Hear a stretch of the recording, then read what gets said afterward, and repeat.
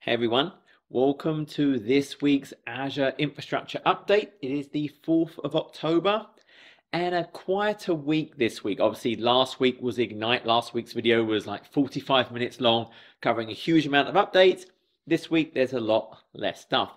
As always, if this is useful, please give me a like, subscribe, comment, and share. And I do want to say thank you. Hit 30,000 subscribers this week, so that was awesome. I'm obviously nowhere near as popular as people that can eat 10 Big Macs, but that was kind of a cool little thing, and I appreciate your support. Talking of support, next Saturday I am doing the full virtual Ironman. This is in support of Cure Childhood Cancer. So if you can spread the word or maybe even donate, that's certainly appreciated for the charity. This will be me doing a 2.4-mile run, then a 112-mile bike ride actually on the Kona course on my Wahoo bike. So the gradient changes, it gets harder as it would be a hill. It's actually like riding the course. And then a 26.2-mile run, walk, crawl. And so this will all be tracked. Okay, so new videos this week. Obviously, there was the big Ignite update last week. I released part 4 of the Azure Masterclass. This was all about resiliency, availability zones, sets, geo-balancing, app architecture, very detailed video. I then released a kind of a demonstration of virtual machine scale set auto scale. I did the demo based on a queue depth. You can imagine you had some workload that was monitoring a queue and processing. So if the queue got too big, well, it would spin instances out. Once the queue depth got below a certain number, it could spin them back in. So I showed how you would configure that auto scale and how you can actually see the scale happening. I also released one of my kind of virtual mentoring. This one was about time management and really just working your butt off. So that's there as well. So on to the actual changes. So on Azure Compute, the Azure Kubernetes service, 2 pretty big updates. The first was around diagnostic support and auto node repair. This was there for Linux and for now Windows Server container workloads as well. So the diagnostic support, this is if you go and look at a Kubernetes cluster, what you can actually see is you have this diagnose and solve problem option. So here you can see right here this diagnose and solve problems. So if we select that, what it really lets you do is it's going to say, well, what sort of thing are you looking to solve? Is this cluster insights? Is it networking? You could search and type in what describes your issue. In this case, I could go and click one of these keywords. And it says, okay, you said networking. What is it to do with network and connectivity? And it's actually going to go and using intelligent means, it's going to self-diagnose, looking at, well, if it can find problems and just give you guidance to try and sort of diagnose and solve whatever's ailing that particular Kubernetes cluster. So that's going to work with both Windows and Linux actual nodes, actual clusters. The auto repair, so this is all about nodes check-in. You can think about there's the agent that checks in continuously. So if for 10 minutes it hasn't got a status update, or for consecutive 10 minutes it's saying it's not ready, it's going to go and try and heal it. So the first thing it will do, which will fix 99.99% of any problems, have you tried turning it off and on again? So it will reboot it. So it will reboot the node. If that doesn't fix it, then it will actually try to etch a sketch, shake it up, and re-image it. If that doesn't fix it, we'll actually just spin up a new node and image that. So we'll actually go and, hey, try auto repair fix if we have these unhealthy nodes. We also now have the DCSv2 support for nodes. This is all around the confidential computing. You have the SGX capability of the processor. And this is those trusted compute capabilities. We get these secure enclaves, these protected areas of memory and processor where I can run various workloads. This is kind of that highest level security protection even within the OS itself. So now I can have worker nodes using that type of VM. I can have a pool of those to run secure containers in my AKS environment. We now have recurring maintenance windows for dedicated host and isolated VMs. So dedicated host, we talked about it a number of times on previous sessions. I just get the entire box for me. I buy it of a certain type and I fill it up with virtual machines of that type. Isolated is when I get a VM and it's so big it takes up the whole box. There's no other tenant on that physical server that's hosting that VM. So for those, because it's just me, I can control the maintenance. I could put maintenance off for up to 35 days. But I still had to manually say, okay, now go and do the maintenance. What this capability does in preview is now I can actually set a recurring maintenance window.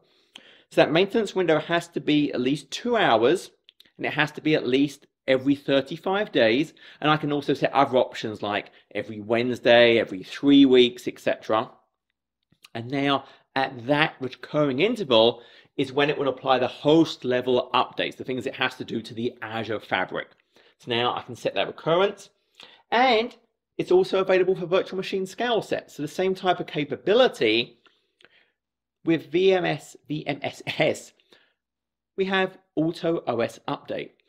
If I create my scale set from the Azure Marketplace, an image in there, or if I have my own custom image in the shared image gallery, if I update the version of that image and I've turned on auto update on my VMSS instances, it will automatically roll out the new version of the OS. It will do maximum 20% at a time and just redeploy those instances running the new OS version. So I don't have to worry about patching.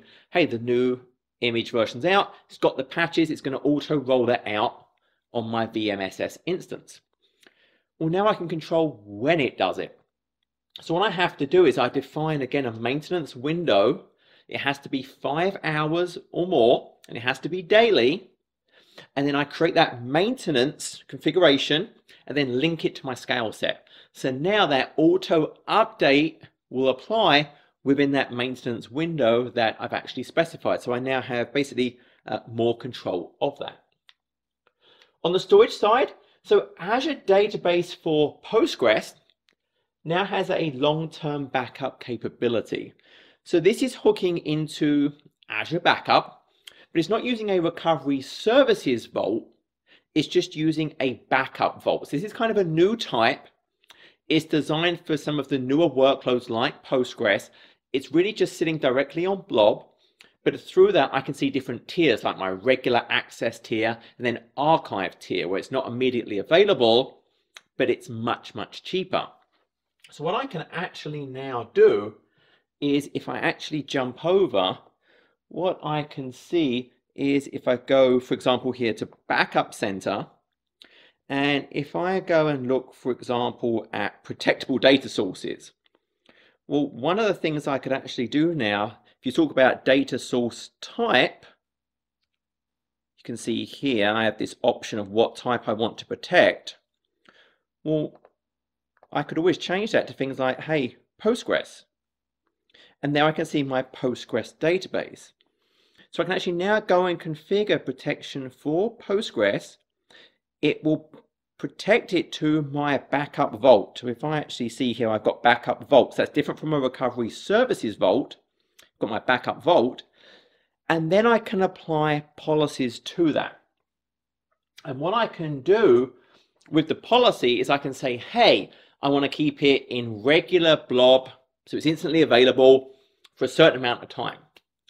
And then I can say, and long-term retain it in archive. Remember, archive is the cheapest tier, but it's not immediately available. It has to be rehydrated from archive up into cool or hot. And that might take a number of hours.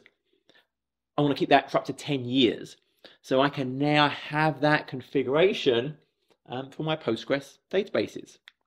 And it's all, again, managed through Backup Center, just that different type of vault. It's not a recovery services vault that we're used to for VMs. It's this new backup vault. It has role-based access control. It's available even if something happens to kind of that backup infrastructure. I can still go and get to it. Shared disk is now available in all regions. So premium SSDs They are pretty much available in every region. So now shared disk is available in every region. And if UltraDisk is available in that region, well, that also supports now shared disk.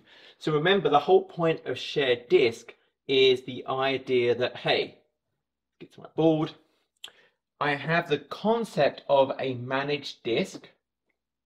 So I've got my managed disk, and I have a property called max shares. Now, what that can be does vary depending on the type. If it's of type Ultra, that max shares can be from kind of 1 to 5. I can configure that. I think if it's kind of like a premium 15 or 20, it can be set to 2. I think if it's a 30, 40, 50, it can be set to 5. 60 or above, it can be set to 10.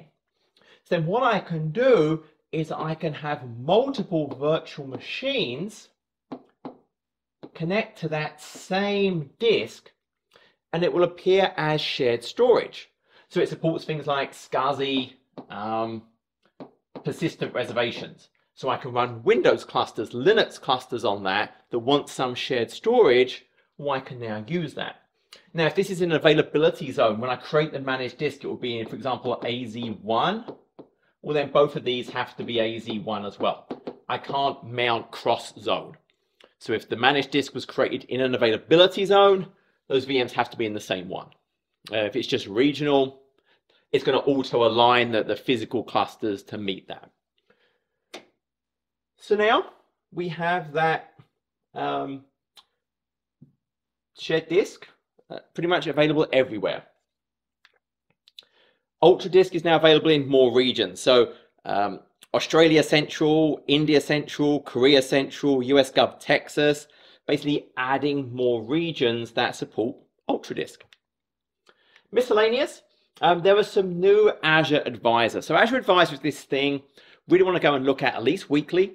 It has advisements around sort of cost optimization, performance, security, many different aspects. It's really just free advice. So we want to go and check that out. And what it is, it's got a number of new types of recommendation. The first is around Windows Virtual Desktop. Now, Windows Virtual Desktop, we have pools. We have these pools of virtual machines that are all identical. And what we can actually do is we can check off certain pools as something called the validation environment. And what that means is when updates are rolled out, it goes to that validation environment first. The point is we want to check the things are actually working before we roll it out to our kind of mass Windows Virtual Desktop environment. And obviously we don't want everything labeled as validation environment. So what this new recommendation does is if I don't have a certain pool, at least have one or two labeled as validation environment, it's going to say, hey, you should have a validation environment in your Windows Virtual Desktop deployment.